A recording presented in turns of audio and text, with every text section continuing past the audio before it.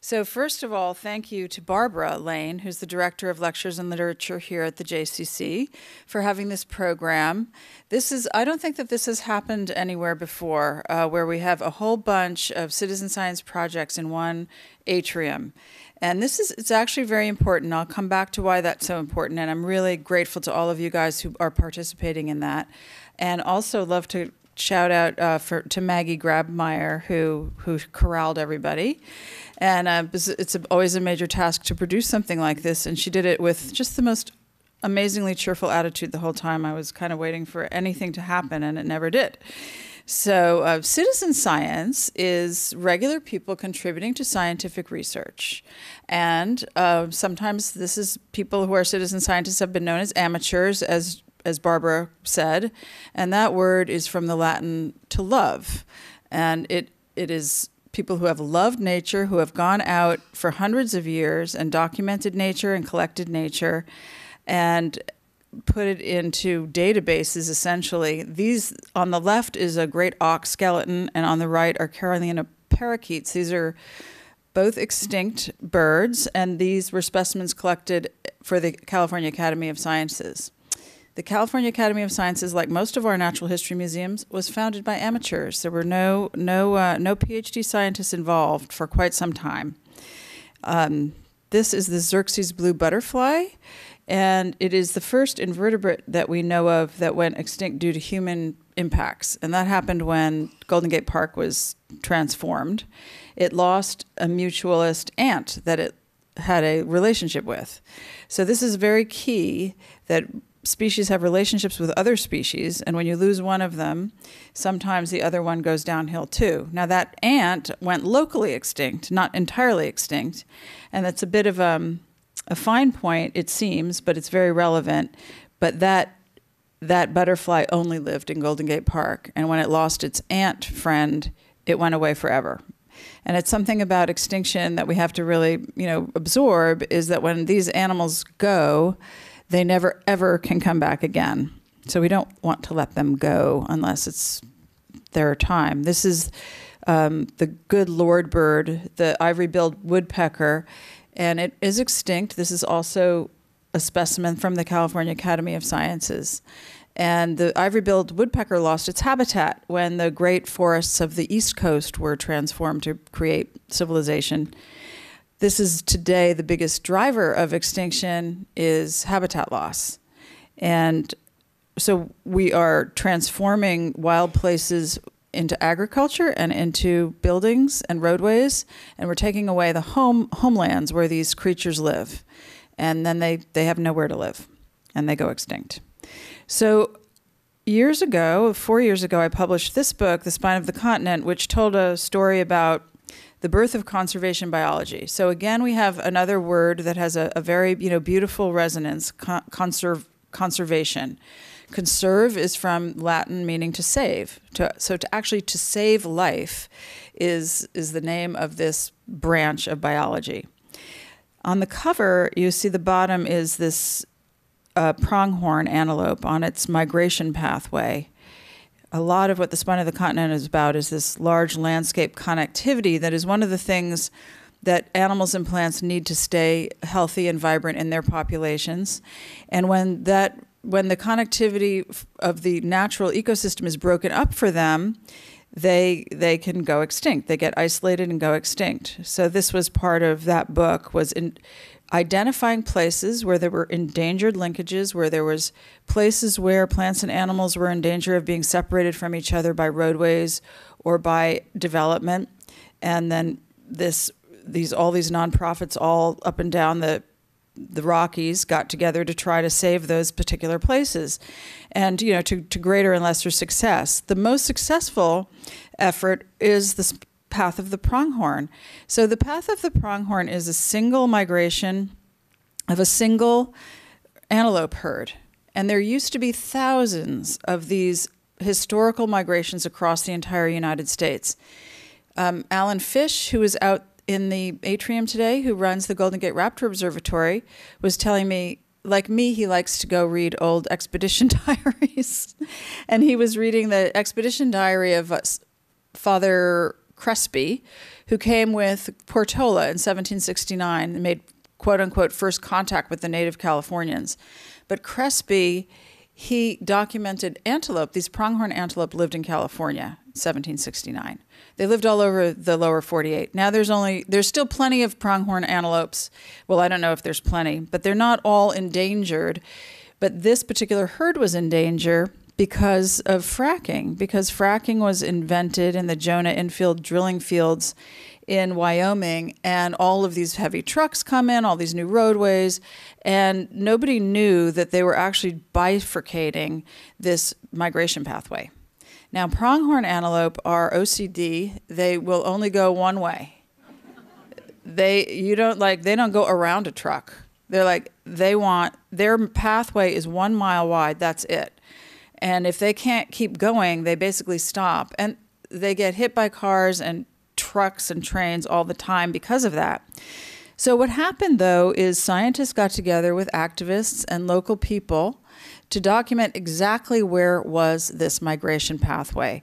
Now, this was not called citizen science when this happened, but it would be called citizen science today. And it would have happened faster because we could have used smartphone technology to document when and where the antelope were. These photographs that I'm showing you were taken by Joe Riss, who's an incredible wildlife photographer, and it took him 2 years to get basically the 8 photographs that I showed you. And he put up cameras where he thought that the antelope were going to be coming through based on all sorts of research. And then he verified it when he actually got these great photographs of antelope actually using this migration pathway. So once that pathway was defined, it could be protected. And this goes to the heart of what we need citizen science to do today, is to identify where are the animals and plants and where are they using the landscape so that we can protect the way that they're moving across it. And scientists just don't have this information across all of these huge spaces across the United States. So how does life work? Life works by the interactions of creatures on the earth. The sun creates photosynthesis with plants, which becomes the basis of the food chain. And then there are herbivores that eat the greenery, and then top predators like this mountain lion eat the herbivores. And we are the very top predators. We don't eat mountain lions, but we eat the herbivores a lot, and we also eat the plants a lot. So not only is all of life feeding on itself, but it's also creating the environment that we live in, clean air, clean water, and the temperature that we like to live in. This is a beaver. The beaver creates all sorts of habitat the way that they live on the waterways. And when beavers are allowed to live on waterways, they bring in all sorts of other creatures, and it's a much more vibrant ecosystem. So again, it's this way of creating more habitat and creating more life. And there's a relationship between the top carnivore in this illustration of the wolf with, you can see between the wolf's legs is an elk, and then the beaver in the bottom, and they all go together.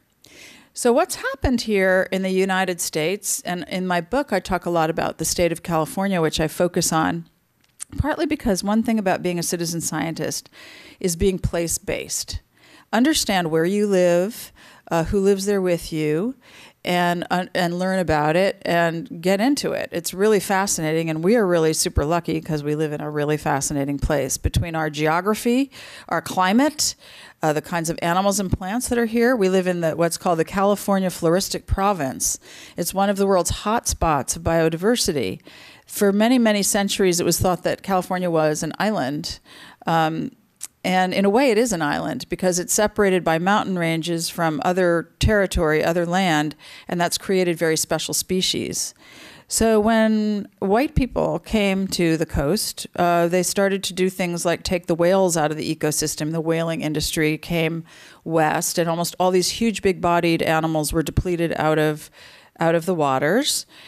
Grizzly bears were summarily shot and killed because when the Spanish came, they established cattle grazing as a way to establish farming and their own kinds of economies. And grizzly bears and wolves, which they also killed and took out of the ecosystem, were predating on the livestock.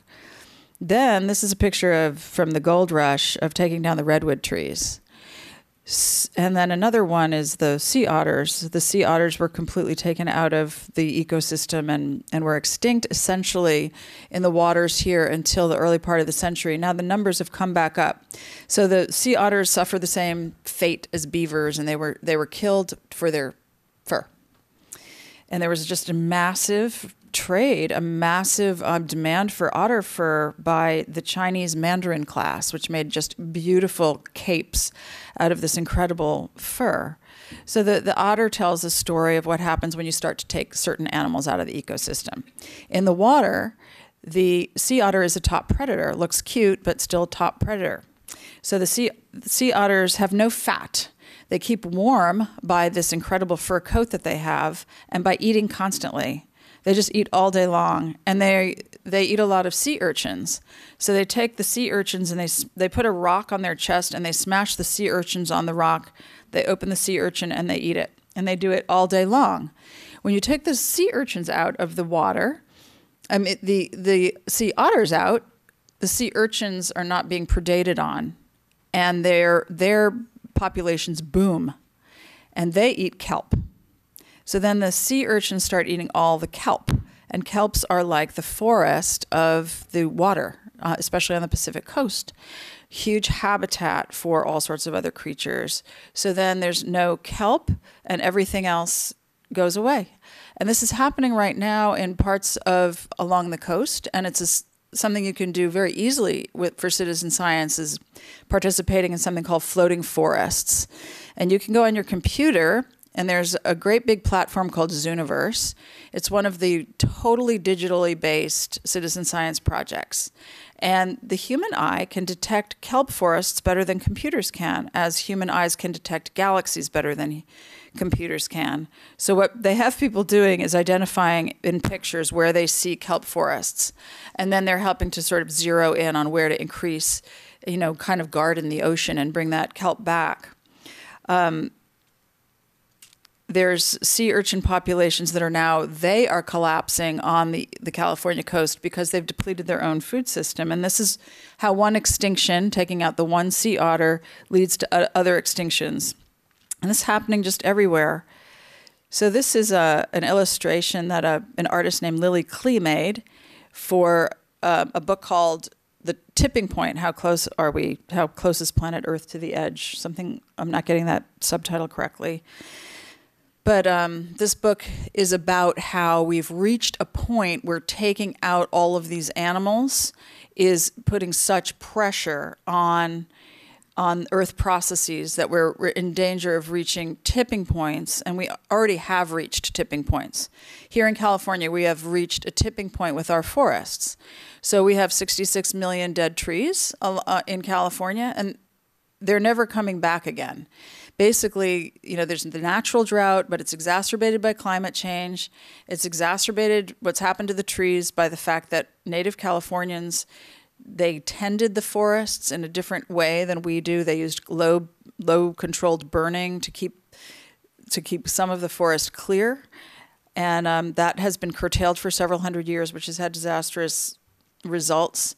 So when those forests are either going to go up in flames or they're going to die, and they are dead, or they're just going to decompose with beetles, but they're likely to not come back again. California is likely to look different in 150 years than it looks today because there's not enough water in the system to sustain growth of a new forest.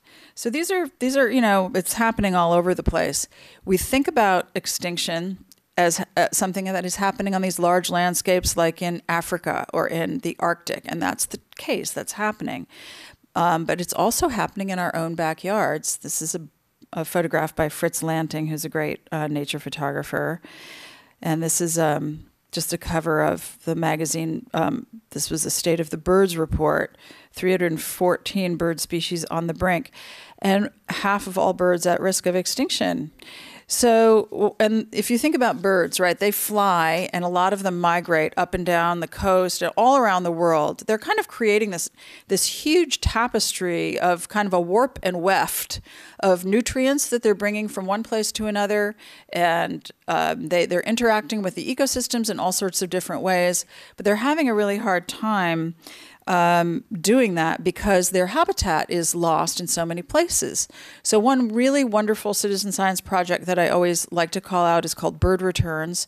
And this is something that the Nature Conservancy and Point Blue Conservation Science and eBird, which is part of the Cornell Lab of Ornithology, all got their heads together to do. And what they're doing, the Nature Conservancy, is a land trust, and they usually buy up habitat and protect it.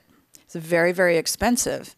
And as climate change is occurring, it's harder and harder to know what is the best pieces of land to protect, because plants and animals are moving their ranges as they need to find different temperatures to live in. So they had this brilliant idea to have a reverse auction with rice farmers in the Central Coast. So birds that migrate over California, and we're on the Pacific Flyway, so it's a very important migration pathway. It's one of the most significant ones in the world. 93% of wetlands that birds used as habitat to rest and feed up on their migration is gone. 93% gone. So that's reductions of numbers of birds. When that's, where we get that half of them gone, that's why. Because there's not enough habitat to support them.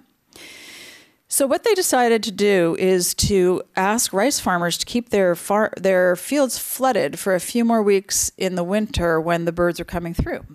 But how could they tell when the birds were coming through and where they were going to be? From citizen science collected data. So this is my day leader, Christine Carino, on the hawk watch. And right now, there's a hawk migration going on across the Golden Gate, going across the bridge, but it's been doing it long before there was a bridge. And we are taking note of how many birds and what species we see. So every 2 weeks, I go out from 9:30 to 3:30, basically, and stand in one of the 4 cardinal directions and count birds and identify hawks. So Rachel Carson, everybody knows who Rachel Carson is, right? Rachel Carson famously, she stopped DDT from being used widely as a pesticide by noticing that there was this huge mortality in hawks. And how did she understand that? But she understood that by looking at data collected at Hawk Mountain on the East Coast, collected by citizen scientists. So she looked at all that data, year after year, the hawk numbers going down, down, down, and she correlated it with DDT use. And that's what makes citizen science, basically, is using what we would do on a computer today. She probably didn't do it on a computer when she did it, but you take a big look at this big haystack of what's going on out there, and then you're looking for patterns. You don't want to look for a needle because you don't want to have an idea of what you're looking for first. You want to see the pattern that's there. So that's kind of the essence of citizen science. And today we have that capacity to observe and take note of where nature is right in our smartphones. So this is a slide that is showing iNaturalist. And iNaturalist is this incredible web-based program and app. It's housed at the California Academy of Sciences. And with iNaturalist, you can take an observation of something like that snake. And using this app, it identifies a date, a time, a latitude, and a longitude with that photograph. And then it goes up on like a Facebook feed, and people around the world are looking at it, including a lot of experts, scientists, who are verifying the ID. So I don't know what species of snake that is, but it would take when 3 scientists concur, yes, that is that kind of a snake, that piece of data goes up into a database that's in use all over the world by scientists to be discerning these patterns. But citizen science, these are finch specimens from the California Academy of Sciences. Darwin went to the Galapagos, and he had his idea that evolution happens by way of natural selection by looking at different beaks and different physiologies of different birds on different islands. He actually had his idea about mocking thrushes, as he called them. But later it was through the finches that there's different species on each of the islands that really led to quantifying Darwin's idea. But it wasn't until many years later that that happened. So this is one way of showing or saying that when you take observations, now we're not going to be killing finches the way they did then. Now we're going to be taking their picture with iNaturalist instead. And if Darwin had iNaturalist on aboard the Beagle, he would have come up with his his theory a lot faster. So what do we do with that data? Here is this wonderful visualization of a single warbler migration across the lower 48. Now, that light that is showing you the population and numbers and density of birds as they travel across the lower 48 in a year, this is all citizen science collected data. So eBird, which is a database for bird observations, is really the mothership of citizen science and has more than 200 million bird observations. So when you have that many observations, you can create patterns like this. And they're so beautiful. If you go on the website of Cornell Lab of Ornithology, they have about 12 different visualizations like this. So we need that kind of data for all sorts of other taxa. And we can help extinction and get some of these larger bodied creatures that we still have. We can protect them. The Save the Redwoods League is a fantastic organization that is a land trust, has hardcore scientists that do like mind-boggling analysis, and then two really fantastic citizen science projects. One is Redwood Watch and one is Fern Watch. So with Redwood Watch, redwoods are losing their range as the climate is changing because it's getting hotter. But they're hardy trees and they grow in a lot of other places besides their natural historical range. So Save the Redwoods League is asking people to go out and let's find out where those redwoods are growing so they can kind of better ground truth where, again, to make their big investments in protecting the landscape. This is a finch nest from the Galapagos. And this goes to the heart of, I think, the intersection of some dimensions of citizen science. So again, we go back to Darwin. Each of those finches living on a different island, eating different food, and having different vegetation with which to make their nests. So they have beautiful nests at the Academy in the specimen collections, and each one of them from the different islands is different because different vegetation grow on each island. And the word nest is from the French niche, which means to belong, essentially.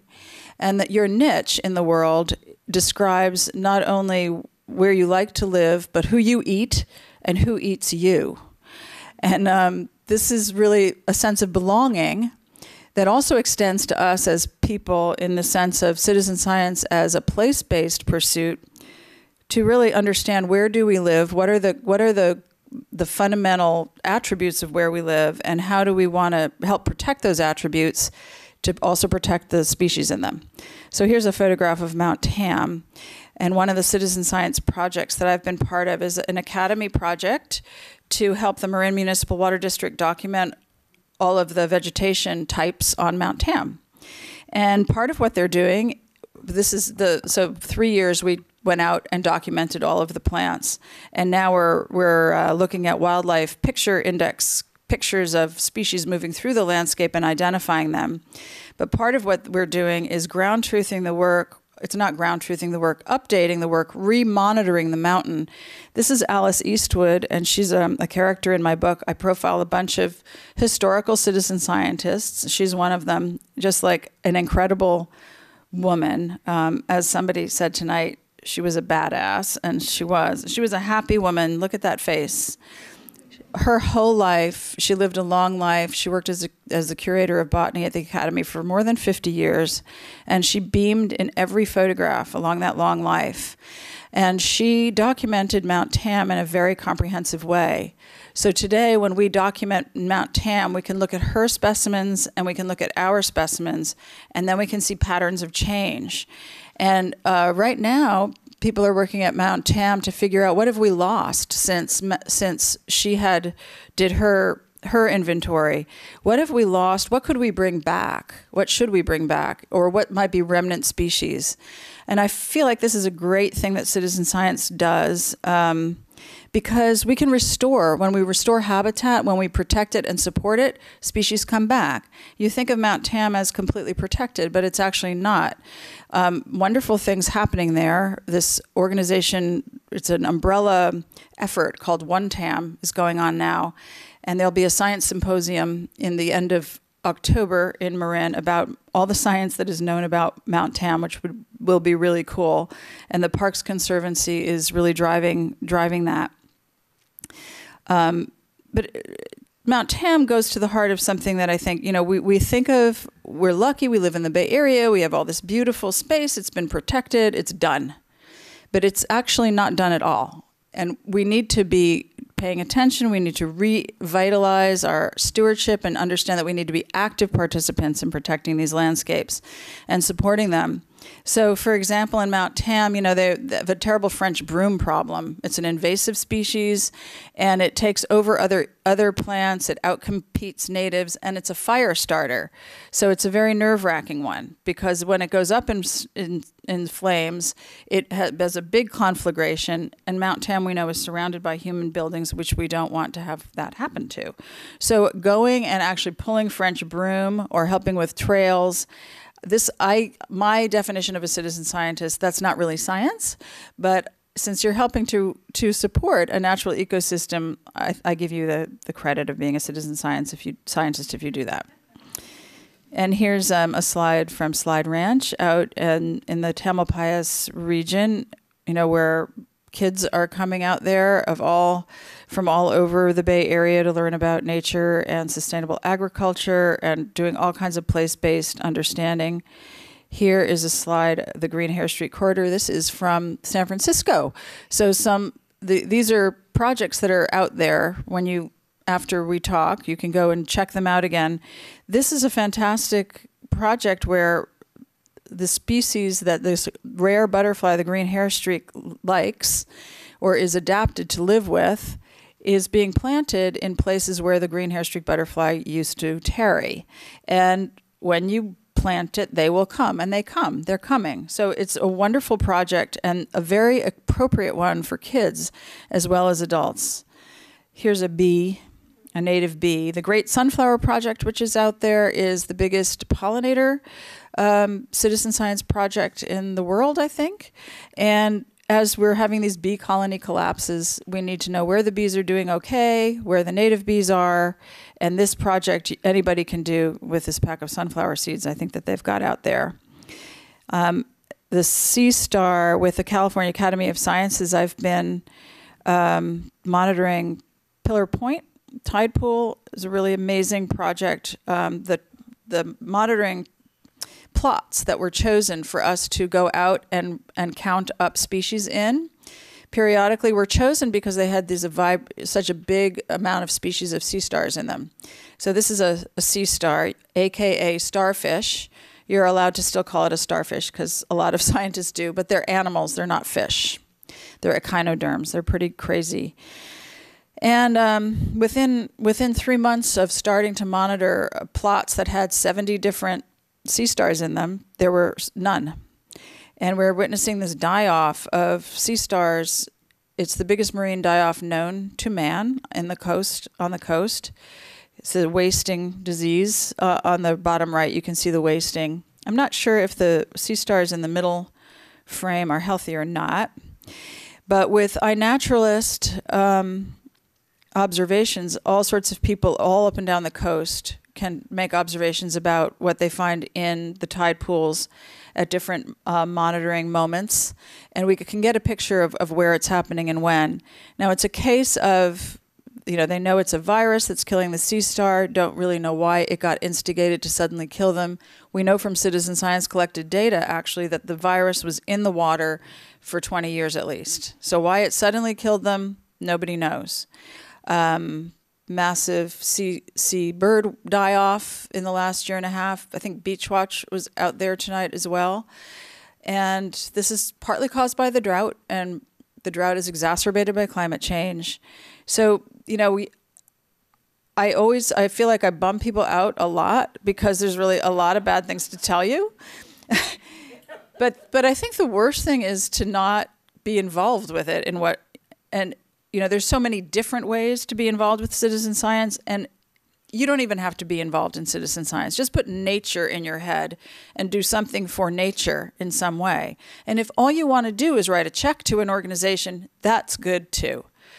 But there's so many other ways to be involved. And I know for myself, I've been a citizen scientist really for 5 years because I did some citizen science projects as part of the Spine of the Continent. And you just fall in love with nature, and it will never exhaust your curiosity. There's always more discovery. And you start to see your own patterns, patterns that you come up with. And then quite often there's a scientist around and you can ask them about it. And I find it very rewarding. But I want to say one more thing, and then I'll open up to questions with Barbara. Tonight, we have all of these citizen science projects in one place, and we have all of you in one place. And this is the kind of thing that at the end of every book, I've got another problem, right? The end of the Spine of the Continent, the problem was nature is under assault. What could possibly scale to address it? The answer, citizen science. Now I've written this book about citizen science. What does citizen science need? Citizen science needs to get outside of its little one-off programs and be networked together. And we need to cross-pollinate with other people, not just the naturalists, although God bless the naturalists, and thank you for doing that. But, I wish yoga studios would have citizen science. How can we get our bodies in alignment and then walk out into a world which is so completely out of alignment? And how I want church groups who love, profess to support life to do citizen science, to actually contribute to sustaining life in a very, profound and simple way. So I just am very, very pleased about this event, and I would like to see more events like this in the future, and let's grow our tribe of people who care and will do something about it. So thank you.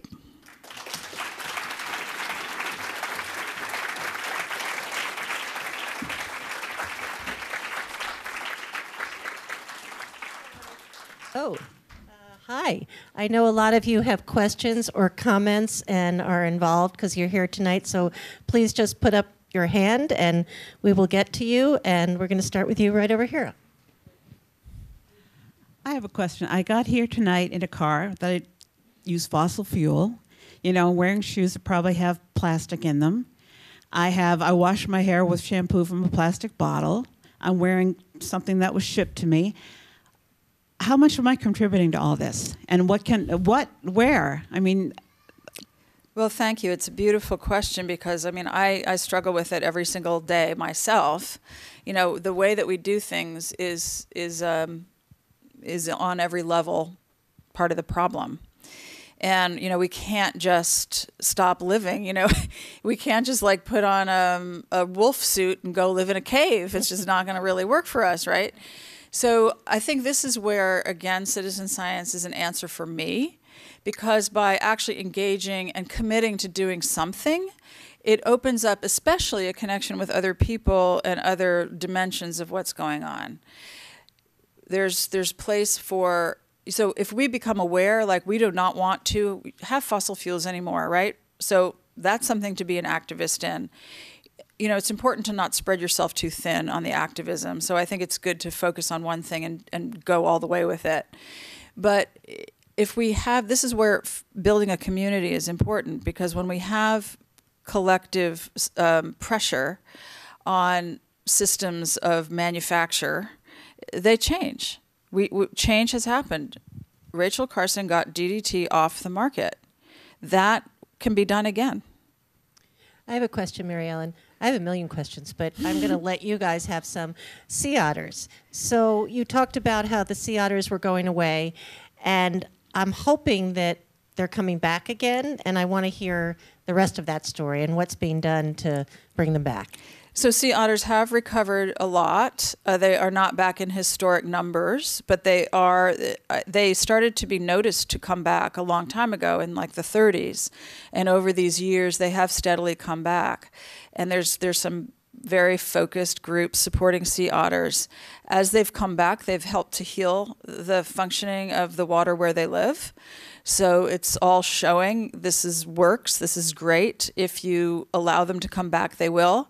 I'll say one thing, though. Both sea otters and elephant seals were also... How many people have seen the elephant seals at Año Nuevo? So they are so genetically similar that they cannot be told apart by looking at their DNA. In fact, the scientists who study them tell them apart by the vocalizations they make, because they have individual vocalizations. So what happened is they were hunted, as the whales were, for their blubber to make oil. They were we thought they were extinct. They started to come back, but they're all coming back from a very, very reduced population. And the same thing is with the sea otters. So, nature really is very resilient, and these animals will come back. But it's like we're not out of the woods with either the sea otters or the elephant seals, because those populations are more susceptible to a single disease or a single wipeout because they do not have genetic diversity in them. But it's still positive stories of coming back.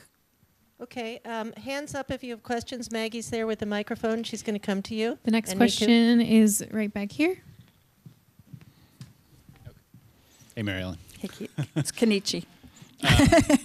So maybe this is too much of an insider question, but citizen scientist is kind of a loaded and problematic term. I think a lot of quote-unquote professional scientists don't think citizen scientists are real scientists, and I think a lot of people who you might describe as a citizen scientist don't think of themselves as real scientists. So is there a way to get away from that phrase? Is there another way to describe this practice and these people? Or is the act of describing it as an identity versus a practice the problem in itself? Well, thanks, Kenichi, for asking that question. I mean, this is something that's under discussion constantly in certain circles. And it has actually even more dimensions than what Kenichi just articulated. Sometimes scientists don't think of citizen scientists as doing real science. Sometimes a citizen scientist doesn't want to feel like they have the burden of being a professional scientist.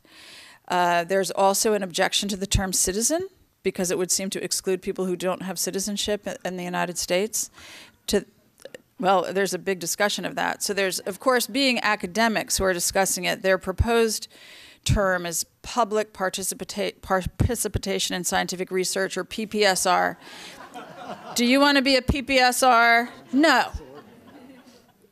I decided that I was going to, I did address this issue a little bit in the narrative, but I didn't go down the whole pathway of it, because I actually feel like it's more of an insider baseball problem than it is a big problem.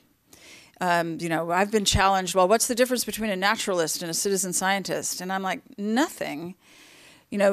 I think if you are pulling out invasive weeds, you're a citizen scientist. It's sort of a refresher name for a naturalist. And if you don't like it, you don't have to use it. I mean, I don't care. That's fine. I just want you to do the work and get outside. There's a question back here, Mary Ellen, to your left. Over here. Stand up, please. Oh, sure. Oh, stand up. Thanks. Hi, Mary Ellen. Hi, Dan. Sort of the opposite question, perhaps, when you were getting at sort of how do we get the widest possible participation, and to what extent do you make participation as easy as possible, even at the expense of data you might want, so that it's really, really easy for people in a random yoga studio to participate? Well, I think that's really to the heart of the problem. That one concerns me more. And I do try to remember to tell people, I do want you to just go out and do this, but don't just do it your own way. Use one of these tools like iNaturalist or Nature's Notebook or eBird. There's a whole panoply of tools that have been scientifically vetted, where there's a database where the protocols for contributing to that database have been very carefully discerned. Because what we do want is for our individual efforts to aggregate to a collective impact and to make a collective pattern. And if you observed bees in your backyard every 20 minutes and your next door neighbor observed them every 30 minutes, guess what? You have two different databases that can't go together at all. So they're both useless.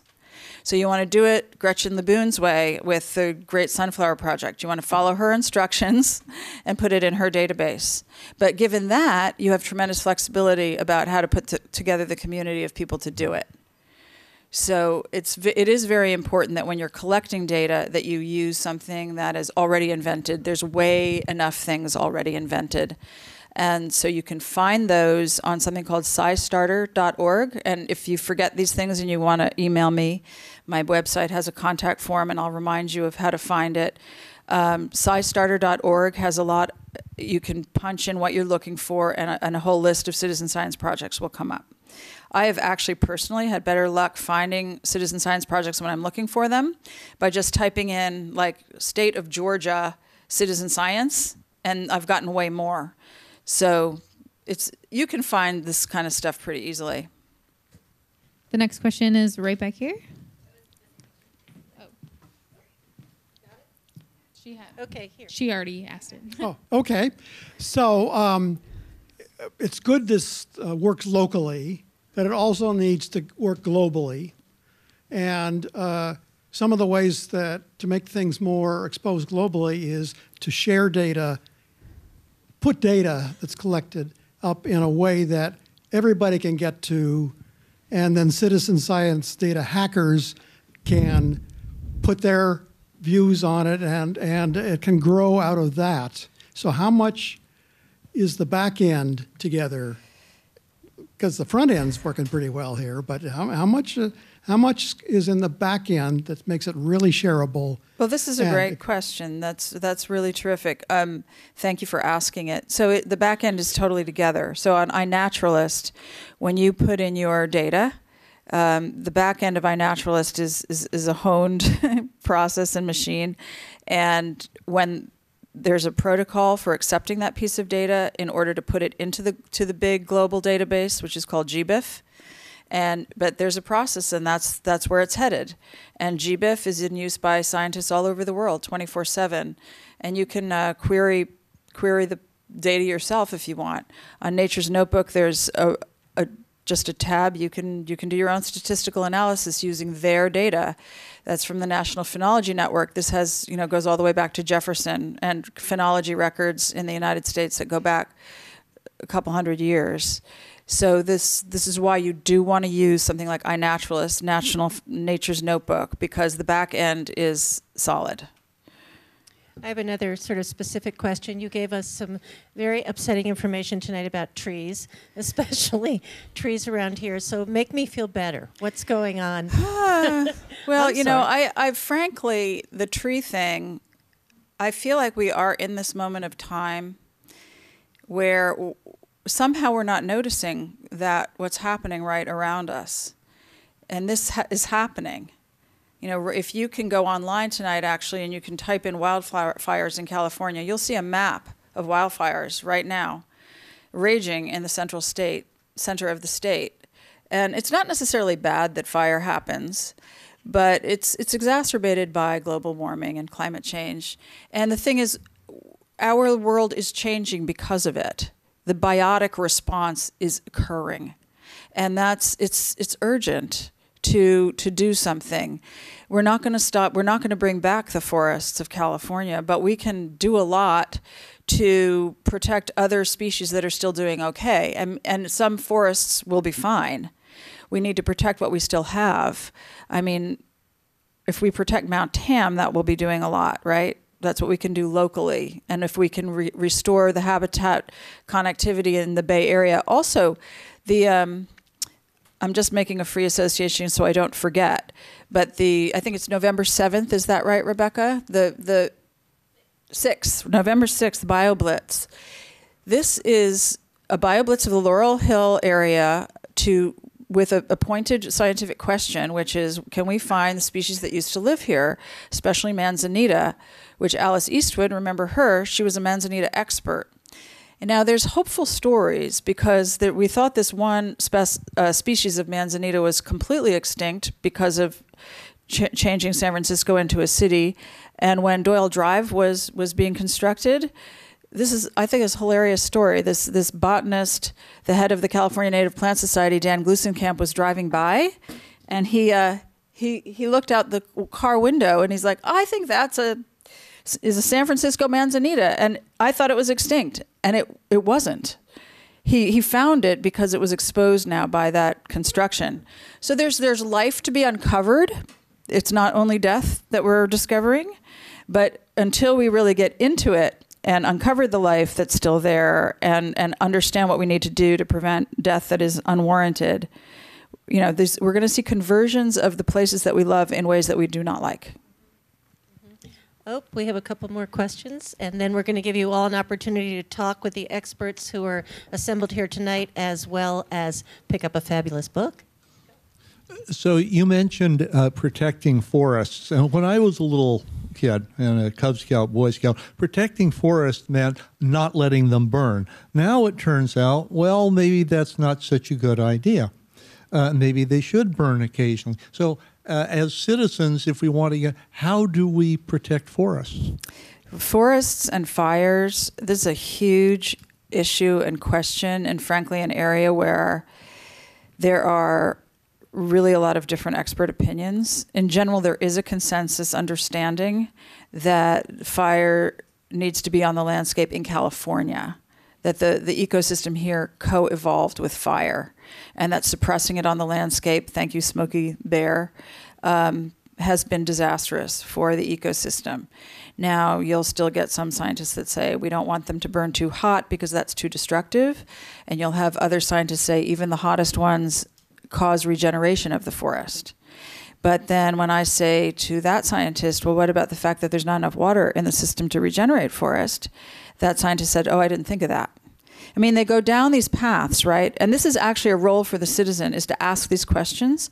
Joseph Campbell, who, if you're old enough, you'll remember as the person who he did The Hero of a Thousand Faces. He said the job of the journalist is to educate yourself in public. Well, I would say that the job of the citizen scientist is like the job of the journalist. Ask questions and educate yourself in public. Because sometimes scientists, it's not their fault because they all work incredibly hard. They're like the hardest working people.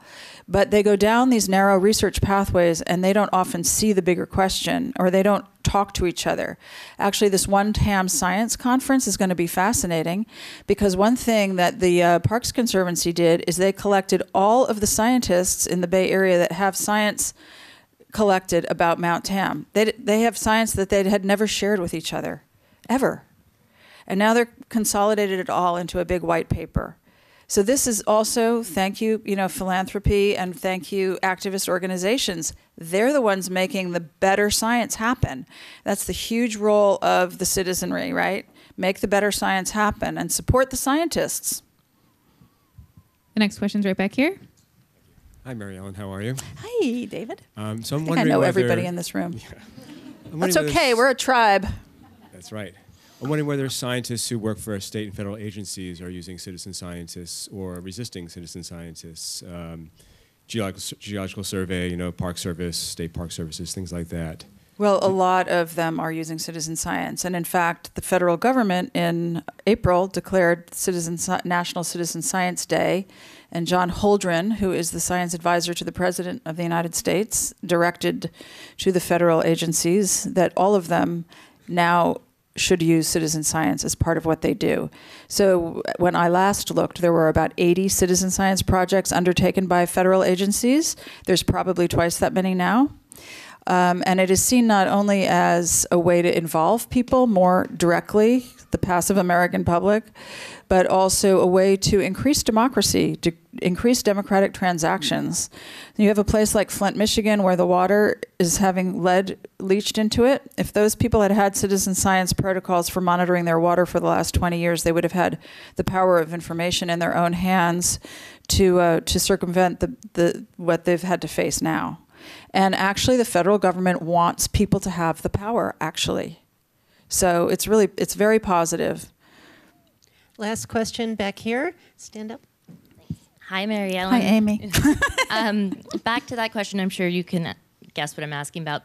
Fundraising and money for all of these projects. Can you talk a little bit about who might actually fund them? Well, or be interested in funding them? I want big funders to come to me and say, we want to fund citizen science, what should we do? And I want to tell them, here are the people that you need to get in a room, and I have that list ready to go.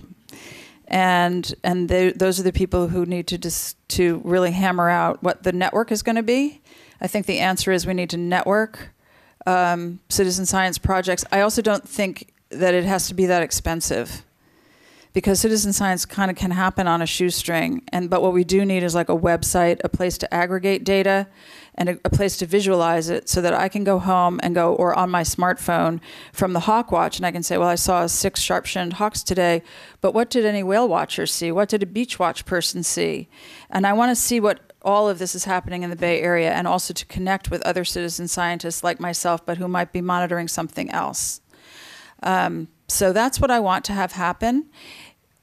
If you want to give money to the California Academy of Sciences, I want you to put citizen science in the in the part of your check, so that that's what you're funding and not something else there, although they're doing many other worthy things. And, you know, when I was researching the spine of the continent, I read a really fascinating book that had really delineated how actually the smallest nonprofits, the smallest, most local nonprofits, have the most impact. And that your $5 that goes to a small group is going to be purposed more fully than your big check that goes to a big institution. Now, I don't want to say don't give to big institutions. Well, one other group I want to call out as something that I think is a good step forward, maybe a first step for some of you, is the California Naturalist Program. So this organization really excites me because it is a network of California naturalists all up and down the state.